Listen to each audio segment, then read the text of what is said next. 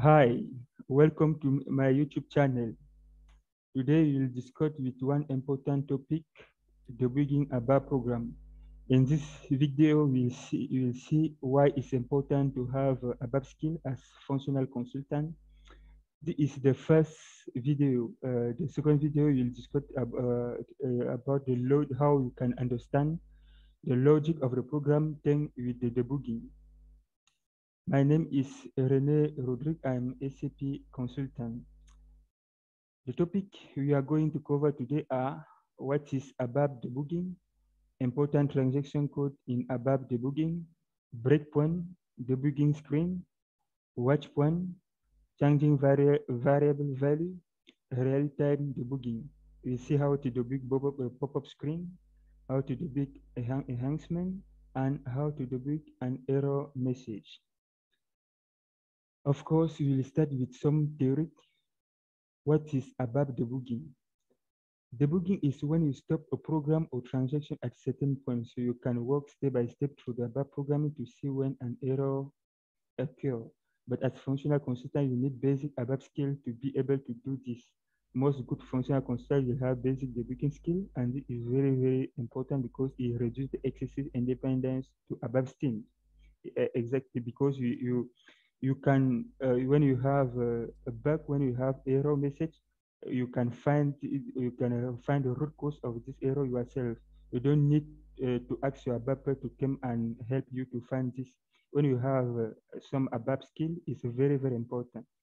Most of the time, part of our workload is to resolve error that occur during the execution of certain transaction. However, if this error message cannot be resolved by setting up the master data or transactional data, meaning error message without any meaning, that means that you don't know if this error come from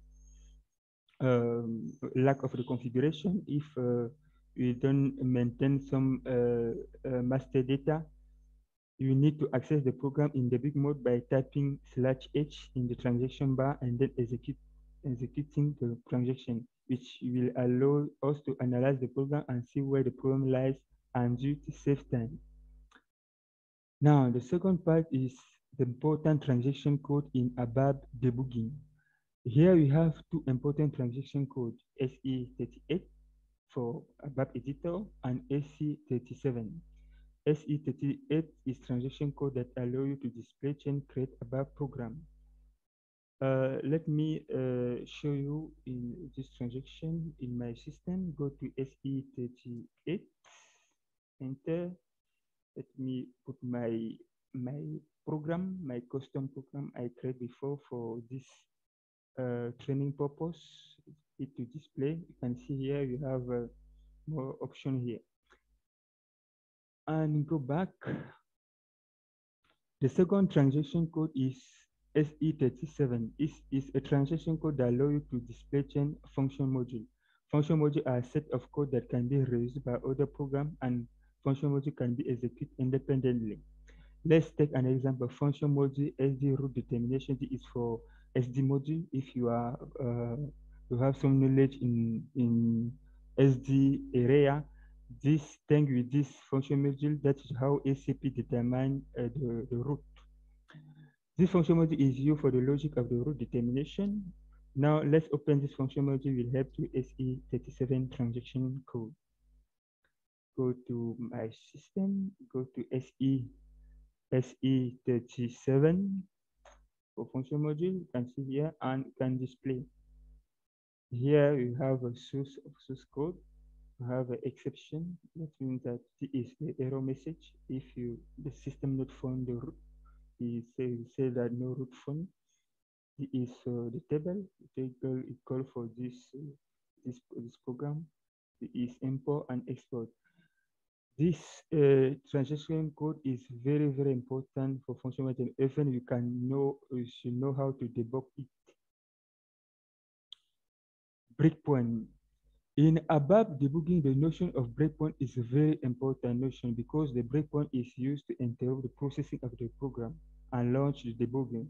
When you are in the ABAP editor SE38, the two breakpoint icons are displayed at the top of the page. I will show you this in a minute. Left session breakpoint and the right external breakpoint. To set a breakpoint in ABAP program, simply select the line of executed code and click on one of the icons above. Now, let's discuss the meaning of session breakpoint and external breakpoint. Session breakpoint specifies the particular ABAP user session. If the user session is ended loss of subsystem and all session breakpoint get deleted. External breakpoint, they are applied to the current user session as well as future user session. Let me show you this. Go to SE38 and display the program. As told you that you can see here, we have this session breakpoint and this is external breakpoint. How you can set the breakpoint? The first thing you should know that you can set the breakpoint only in the executable line program, only in executable line program. Let me take example. If I take this is for the declaration of the data. If I click here, I try to set the breakpoint. You can notice it not take in this line. Let me remove this. And then, but if you are put in select line, I put my breakpoint here, you can notice that is really is taken in this executable line because this is executable line. If I want to remove a breakpoint, I need to double click here and breakpoint was deleted. Now let's continue. The other thing to remember here that you can put a breakpoint almost anything. For example, you think your problem is with a specific ABAP statement like if, select, loop, or function module or method. For that, you have to go to breakpoint creation menu. Let me show you. Let me open this. Let me open this program in debug mode. I will show you how you can use can set a breakpoint with ABAP statement. Put /H to switch on ABAP, execute the program, and then let me go to breakpoint at ABAP statement. We'll use in this ABAP statement, we'll use select. Let me try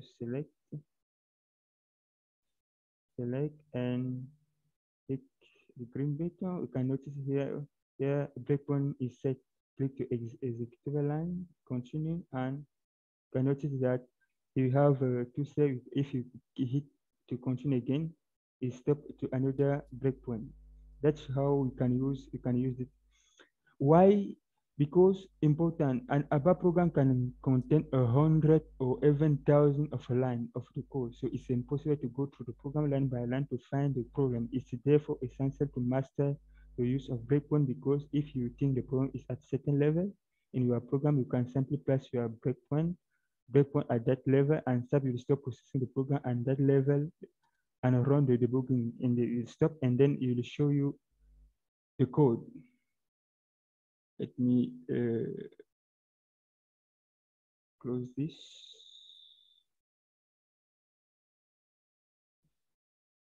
and go back. Can continue. Now we'll discuss about debugging screen. It's very important to know the functionality of debugging screen. Here in this document, let me tell you something. If you have this document, you can go in my YouTube, in my LinkedIn profile. You will have this document. It's free. I will release this today. To explain the debugging screen, I will use the transaction ME21N. You can use another transaction. The important is to open the program in debugging mode, and then you will try yourself to understand the debugging screen. Type /H in the transaction bar, then running the transaction. This will allow us to access the program in debug mode. You will probably see the screen below. This is my system. I don't know if you will see the same. Let us discuss this question by section. At the top of the debugging screen, here you can easily read the name of the program. Also see the event being process function method. To take the process forward step by step, you can use the icon script. You can use this for item icon script is F5, F6, F7, F8. Now let us discuss one by one. The F5 key allow you to execute the code line by line. That the thing with the F5 will not enter in the function module of the method. You go line by line. You enter, please, sorry, you enter. If you reach where you have a function module, you can think with F5, you can hit this F5 and enter in function module. Now, the FCK, this icon allow you to execute the code line by line without going into the code portion called via function module, routine, other program. The F7, if you are inside of module function module or method or perform, it will take you out of that module and return to the main program.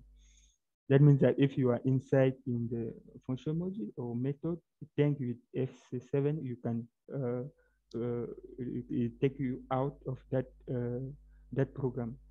The FK allow the code to be executed in one go until the next breakpoint set. If any other wise, the debugging is switched off and the program is executed concurrently. Let me open my program with debugging mode, and then we can discuss this step by step. Let me go to ME21 and I will put some data here. And there, that one /8 to switch on our debugging mode and um,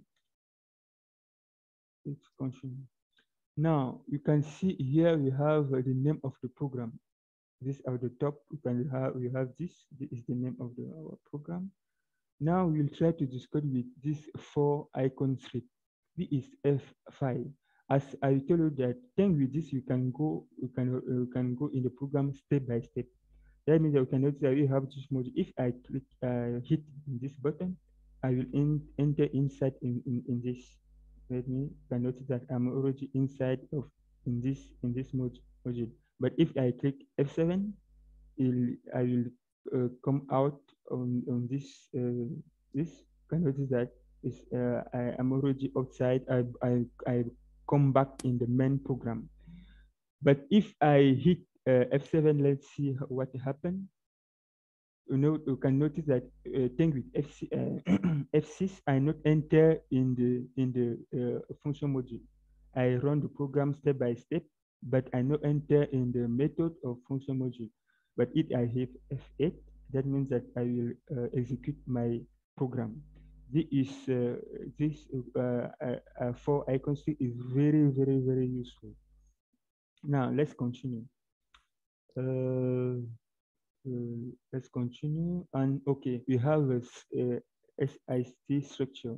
Structure fetch and update through good processing. You will see here two important structure. SE subar C is a sub above system field and contain a return code of above statement. This value is used to determine the status of the execution of the above statement.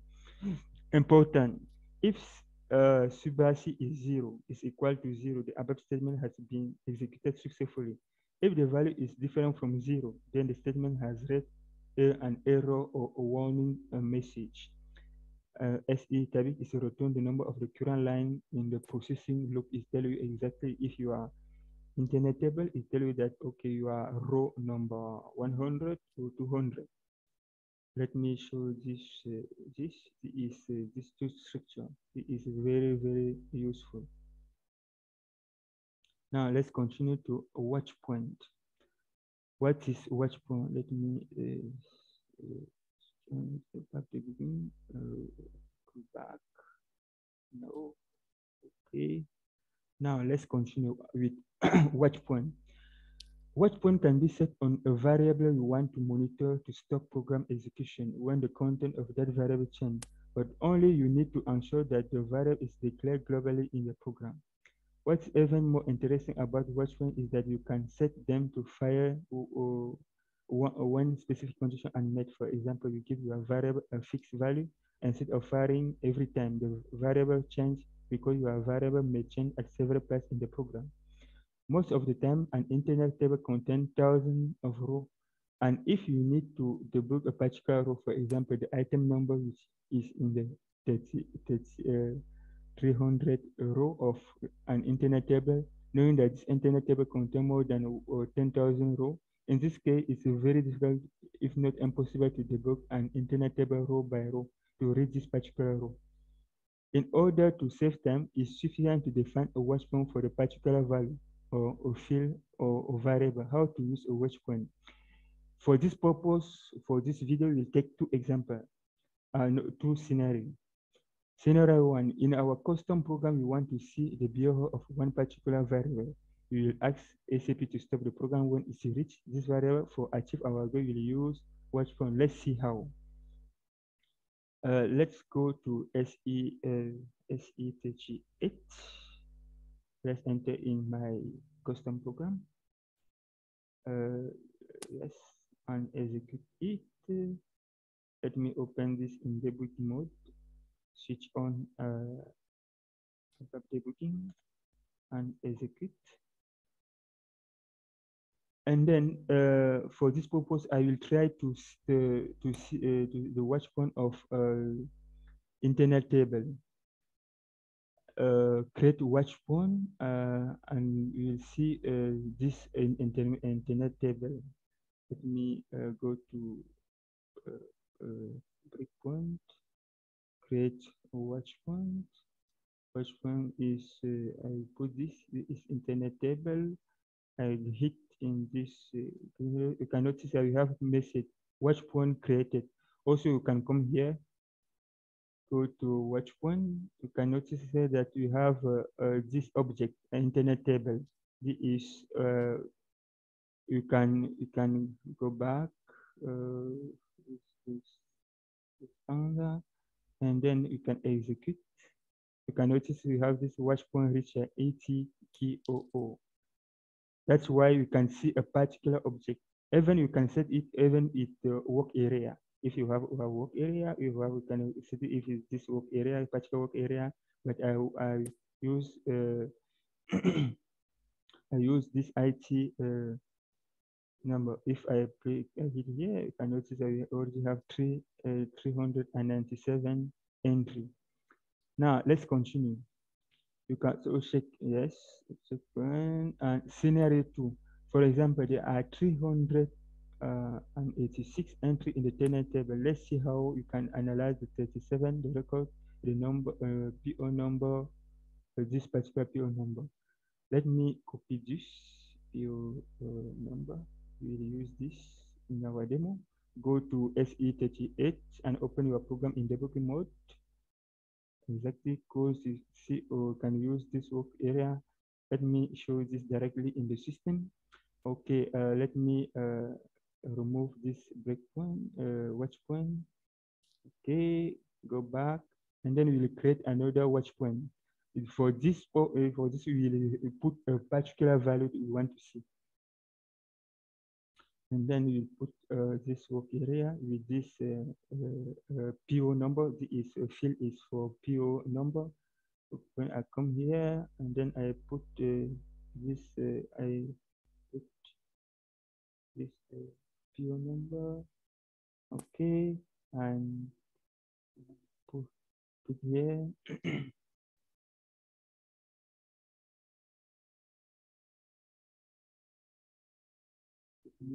Check what happened. Cannot be the error in condition. Okay, let me put another break. Put another. Okay. Yes, I have. Yes, watch point created. You can go here. You can see watch point. Let me show you here. You can see here we have a particular value. This field is for PO number. Let us execute. You can see here if I execute this already have this. Let me continue. Let me execute again. No, let me open again and switch back /8 and execute. And let me create a watch point again for particular value. It's watch point. So this work area and put this and yeah and execute. and execute this. You can have if I let me check here if we have no and go no. Let me check again. Slash H execute and execute here. You can put here and let me create breakpoint. Don't know what happened. But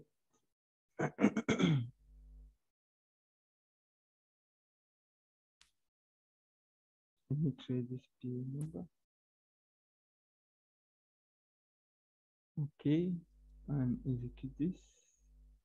If I hit here, we have this particular. Let me remove this and go here and continue. Let me try this. No, again.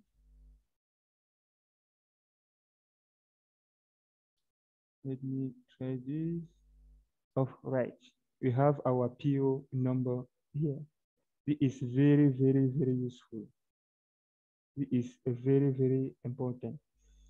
Now let's continue. And let me continue to discuss this. Changing variable value. What's important to change variable value in the ABAP program?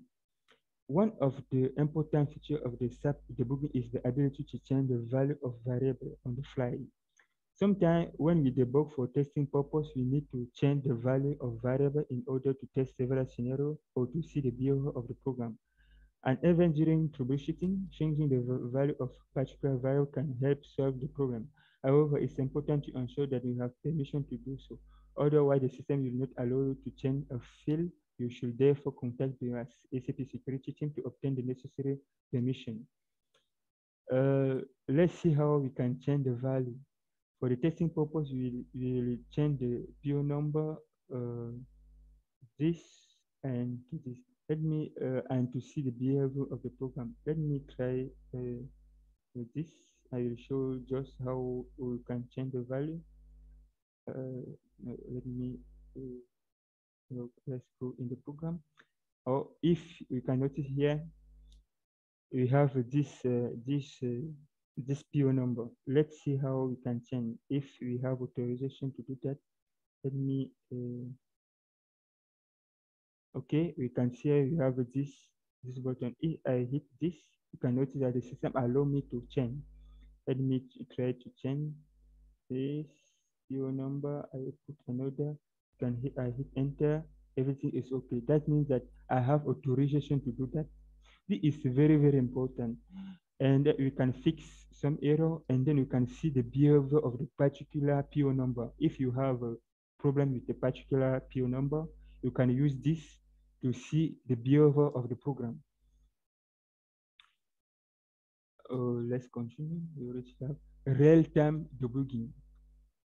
Debugging, how to debug pop-up screen. In SAP, you encounter pop-up screen every day, but therefore, as a scenario where a pop-up screen need to be debugged to find the exact cause of the error.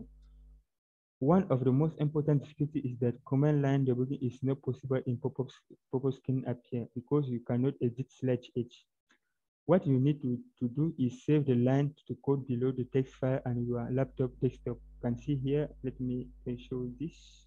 You can see here, I already you need to have this in your desktop. You can use this, use this directly. And then when it's the time to debug, just drag and drop the text file you save on your desktop or laptop onto the pop-up screen. Let's take an example. During a transaction, we get this pop-up screen here below. Our task now is to find out exactly which line of the above code contains this error by debugging. You have this pop-up screen. This is tell the company code in your phone. Just drag or drop the text file in your save on your desktop or laptop onto the pop-up screen. You can see here, I show you this screen. You will get this message, debugging switch on. Click on the green button. You can click it here The program will stop exactly at the point where this error occur, and then I will show you the code. You can hear we have this error in this line. Debugging of enhancement. Before we talk about debugging enhancement, let's see first what is enhancement and what is the purpose of enhancement.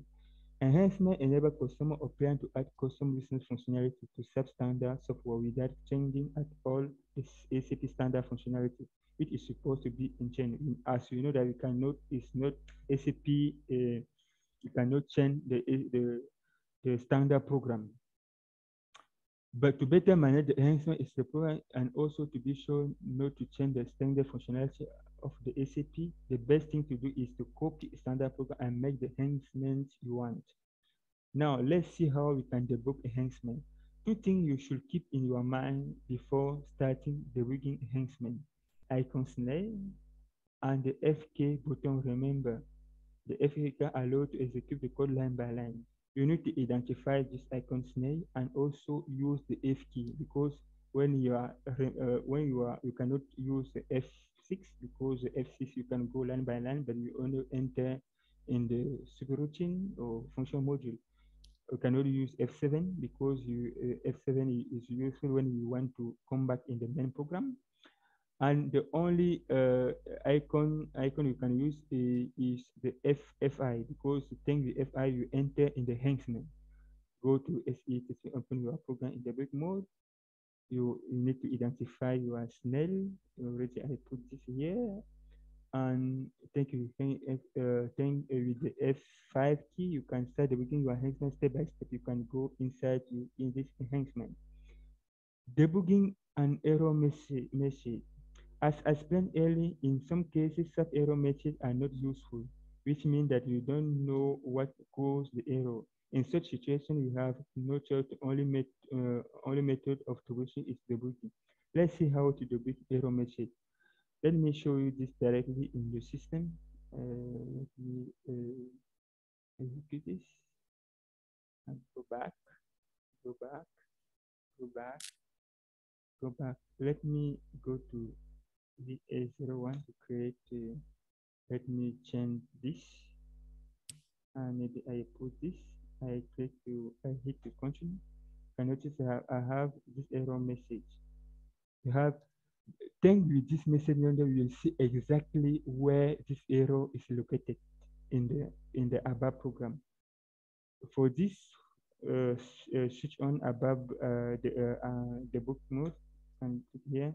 Click to enter. Go to breakpoint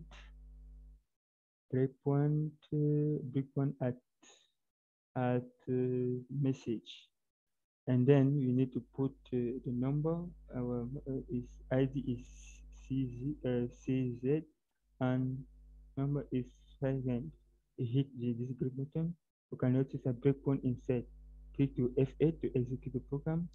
You can notice here this is our message here. You can notice. Let me open another. I will show you this exactly. F1 and enter. You cannot see. Let me show you this. You cannot see a message CZ 115. Cell area does not exist. Of course, as functional controller, you understand the problem here, but I want just to show you for the demo. But most of the time, you use this when you do not understand the meaning of the message. When you not have an idea that I don't know where the meaning of this error, and then you can use this. This is very very easy because you can I put the wrong data because I want to show you this. But the only thing is you need to remember to have this message. When you have this message number, and then you can set it in the debugging. You can also here we have is the message if the C basis is not equal to 0. You have this message. Let's see if you cannot see that does not exist. That means that our division does not exist. I think that we are at the end in our video. This was the first part of the video. The second video will use a debugging mode to understand the logic of the program, how we can use the debugging mode to understand the purpose of the custom program. Because thanks to the debugging, you can easily go through the custom program to understand the logic of the program. We'll see this in the second video. Thank you very much and see you soon.